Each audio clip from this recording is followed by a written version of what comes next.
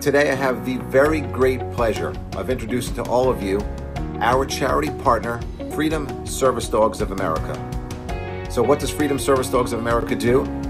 They harness the power of shelter dogs who would otherwise be euthanized.